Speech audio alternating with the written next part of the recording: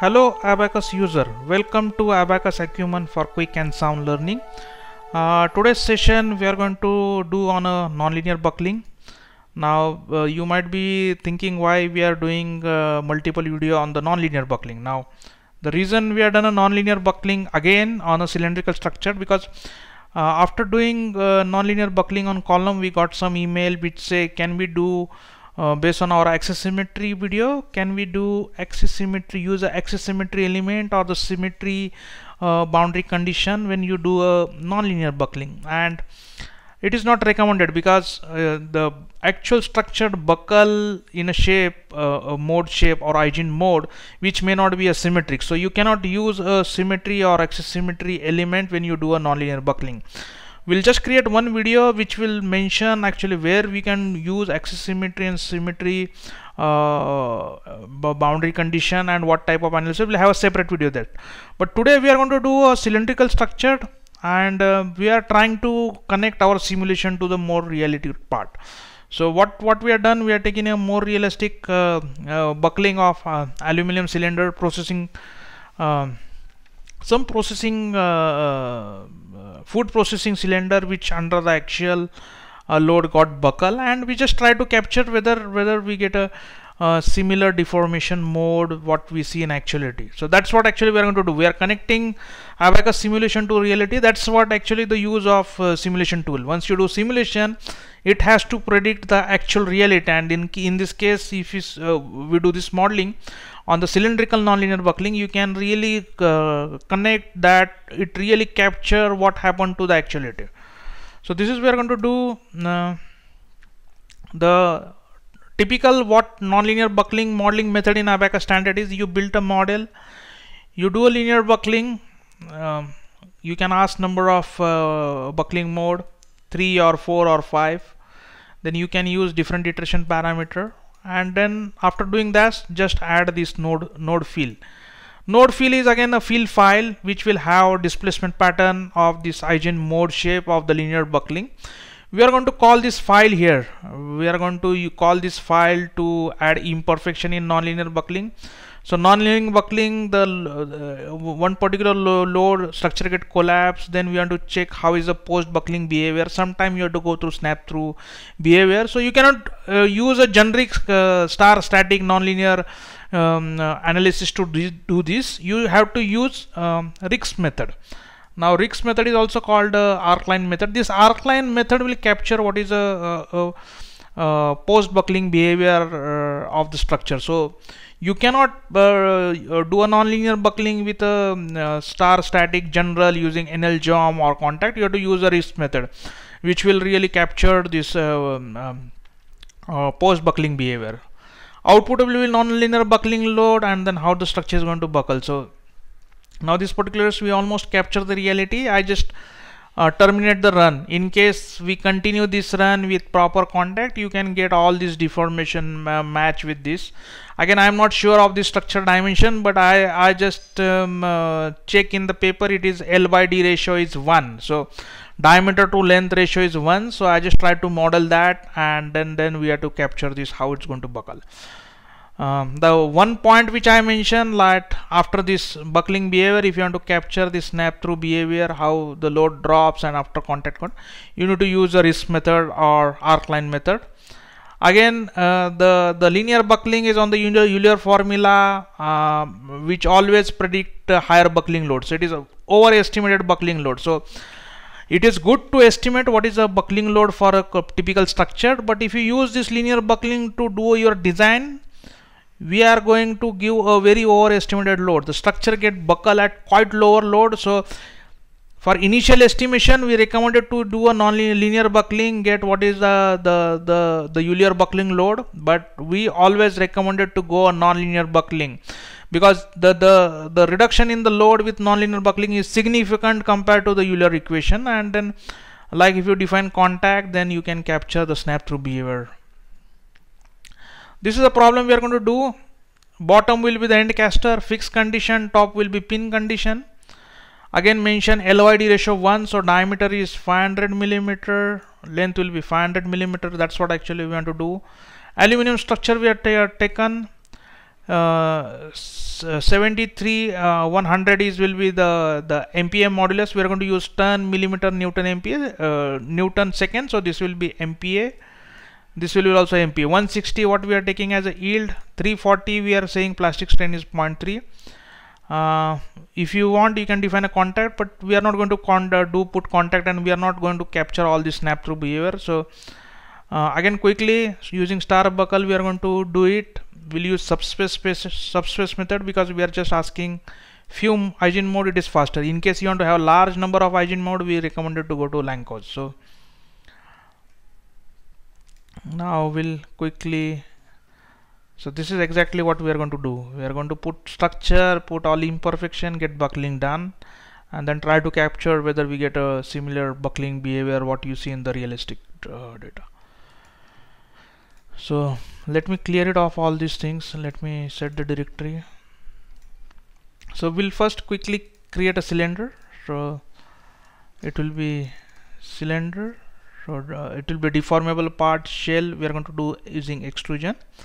Approximate start we are putting 1000. Then I'll just first pick up. First I'll put a 0, 0. I always put 0, 0 coordinate, and then I put it, and then my cylinder radius is 250. So I'll just put this, and then I'll just extrude this by 500 millimeter. So we are done the structure. Now I'll quickly go to the property. I'll create aluminum property.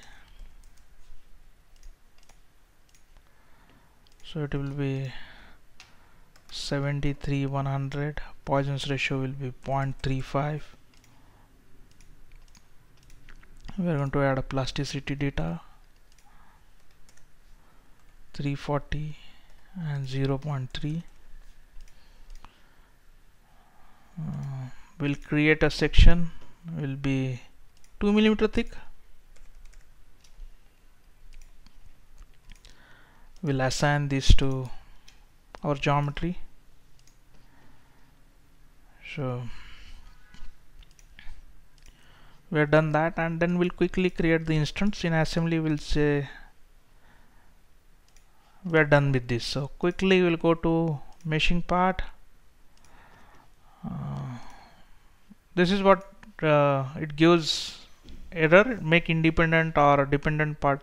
So I was trying to do in assembly, actually you have to do in part. So you select sweep what I take it for this type of structure. It is good for this, and then we are going to use 5. I'll just use around 10, and then we'll select this S4R. We'll quickly mesh it. So for 10 millimeter we are done. You can do a finer mesh also, but for this is a tutorial we are using 10.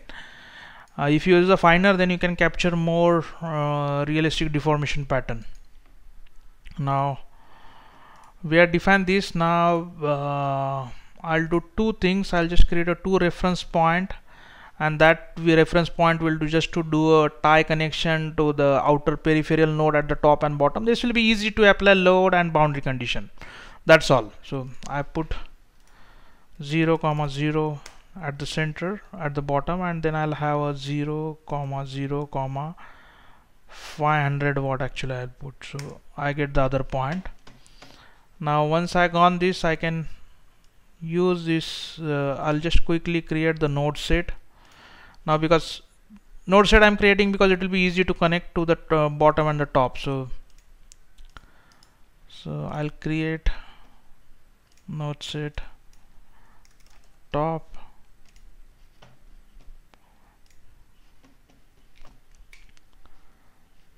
So I'm going to use this and then select. So let me check. We are selected, so done. So I have top. I'll create similarly for bottom.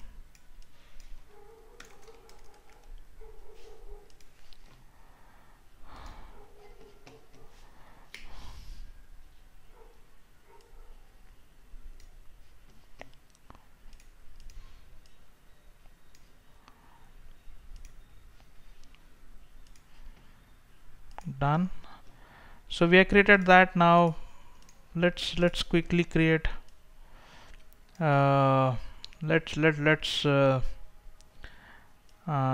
put constraint. So I'm going to put rigid body constraint, say top. Continue. It will be tie connection. I'm going to select by set top, and then I'm going to select the reference point at this 2. So this is the first we have defined the constraint. Constraint means we are just put a connection, so it's a reference point we are connected to peripheral node, just to have a easy of putting boundary condition and load. I put select tie, and then I'll select it, go to set, I'll select the bottom, and then I'll select RP1, reference point 1 I'm going to select. No, I think it's wrong. So first put tie, then select to the it is selected wrong way. So we'll create again. So I say bottom, we go to rigid, then we say tie, we select this, and then I select bottom, and then this will be reference point this, and say okay. So that way we created both. Now we have 2 reference point connected. Now we will quickly put a boundary condition for this. As I mentioned, the bottom will be end caster.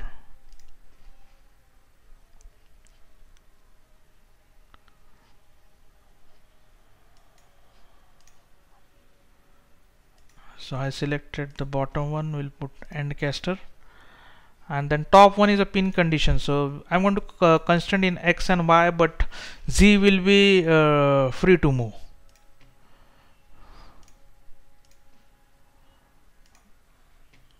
Done, and then we have defined that. Now what remain? Nothing. Now one thing, actually I given just to go to the property, just 1 minute, just a clarification. I put plasticity data, but for linear buckling it is not going to take the plasticity data. It will be based on this elastic modulus. Plasticity data I just put it because the next when we go to nonlinear buckling, I need a plasticity data. So that's what actually we are done. We'll quickly create a step. It will be linear buckling.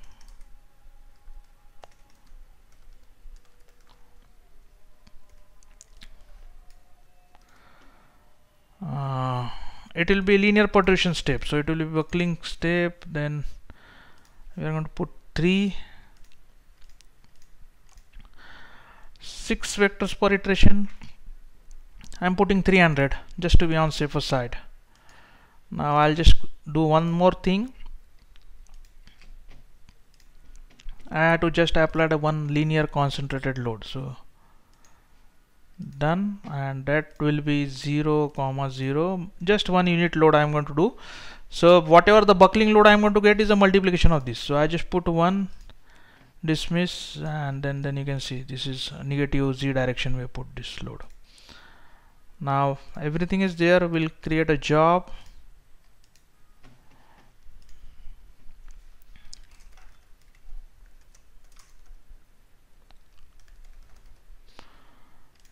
We create a linear buckling. We'll go for a quick data check. Always recommended to go to data check. So if you have any pre-processor related issue, you can quickly find out. So it's checking background. Just one thing. Once everything is fine, we are going to add this node file (u). That's what actually we are going to add a command file this. So input file done, pre-processor, no issue. So it's done. So what I'm going to do, I'm going to open in a text pad, and in that file I'll just put control N. So I'm just going to add this boundary condition, which I just for time saving purpose I do star node fill. It's a fill file for a displacement mode, which will capture to put an imperfection. So I've done this. So I added to file. Now I'll let me run it from. I'm going to run it from command prompt. So I put to Abaqus command prompt, and then I'll just put cd abq6145 j is equal to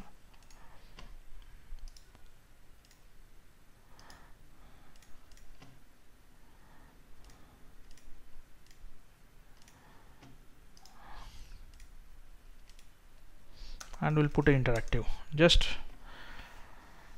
yes.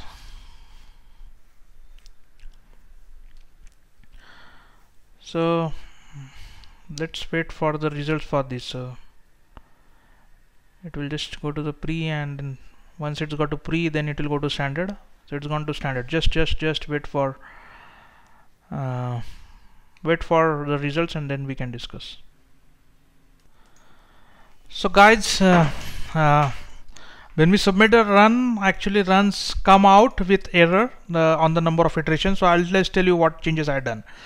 So in step, you just put this as a 3000. Actually it just got converged at 645 iteration, 647 iteration. So what we suggest, earlier we mentioned you should be have 300. You can have this till 1000 will be good number. So just results are out. So let's just check actually how the linear buckling mode looks like. So let me put it on the state, and then let me put legend also.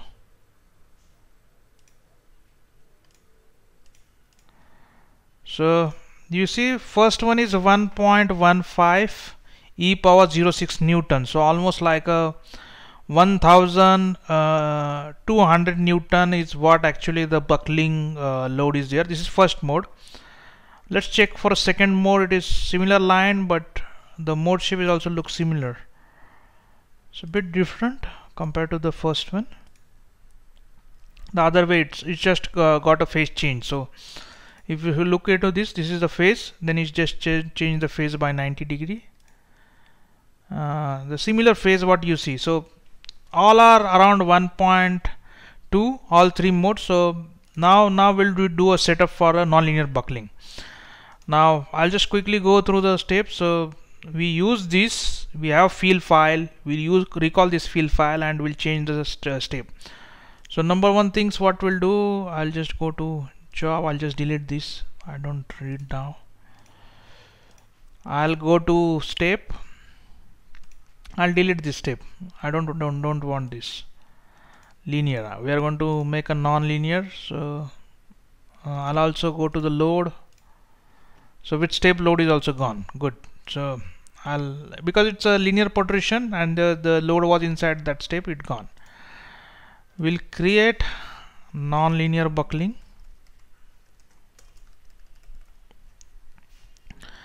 We'll go to static risk, NL jump on, and then increment will have a maximum 1. So we are going to check in terms of 1000 will be enough. Initial we are going to put 0.01 or 0.001. That's what actually we'll start with 0.1% load, 1000. That's what actually we'll use. We'll already put NL jump on, and then we are not using any stopping criteria. In case you want to have you can use the stopping criteria. So we put that. Now number one things, load, I am going to, because it's already overestimated load is there, so we'll just try to put 1.2. so I just selected that point, done. Now 0, 0 minus, it was 1.14, but we'll just put 1.2 just to see if we can really go through and capture all this You can have 1000 also. So 1.2 is just a bit higher load. We are going to get proportional what is the buckling factor. So I just put that. Let me save this file as nonlinear buckling, and we'll just create a job, nonlinear buckling, continue, and then we'll just have a quick data check. So once data check is done, we are sure, then we'll just add imperfection into the model, and then we'll submit for the final run and check how the deformation shape looks like. So it's preprocessor done, so I guess so done. So just quickly go to non-linear buckling input file. I'm going to open in text pad. Oh no, let me open it in text pad. Control End. We will use RISC method. We put NL on 1000. We just applied a load. Based on this, we have this. Now we'll just add an imperfection. We'll just add an imperfection before the step. You can also add the imperfection from here. So model, you go to edit keyword, and then you can add imperfection here. And just before the step, you can add after this and add this. It's different. You can add from there. I prefer to add from the text pad. The reason for this is, again, it gives a lot of handy to do this. So I'm just copy here, and then we'll just explain what it is. So we put a star imperfection. We want to call the fill file. So the fill file name is a linear buckling. This is the fill file. The fill file with this name we are going to call. Then step 1, we'll have first mode, which we are putting thickness is 2 mm. So 1/10 of that we are putting for the first one, 0.2. So whatever the deflection you get in the first mode, for that it will add 0.2, multiply by 0.2, and that deform shape, a slight imperfection it will add. Second mode will be half of the first one. Third will be the half of the second one. Again, this is the quite research area. Whenever you do your actual problem, you have to really do a more imperfection sensitivity study to check how your model behaves. So we have done that. So let's quickly submit this run now. Nonlinear buckling. So I'm going to say ABQ6145 J is equal to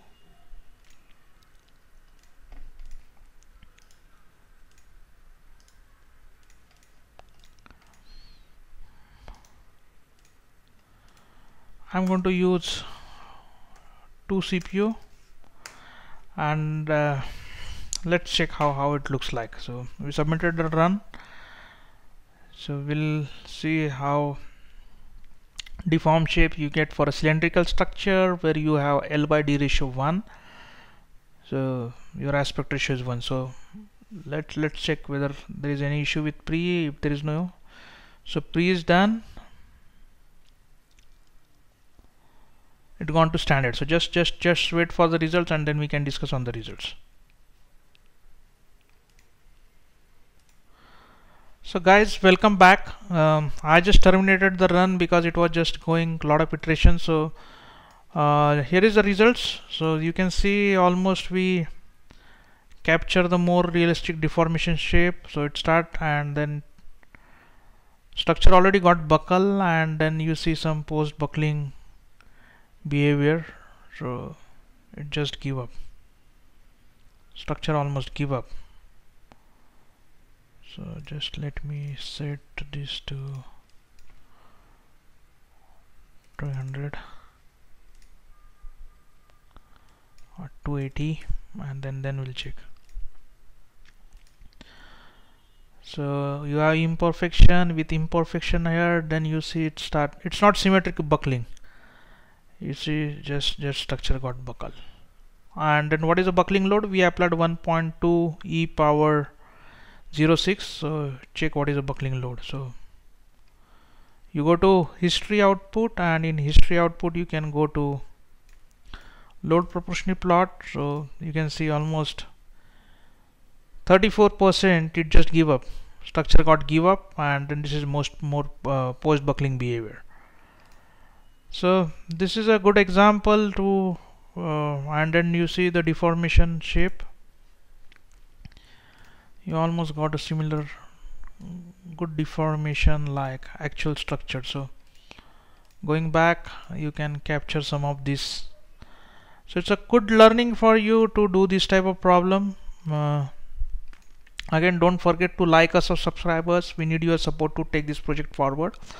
Also, a lot of people ask us for an input file, and then now onwards would like to give input file on no loss, no profit basis.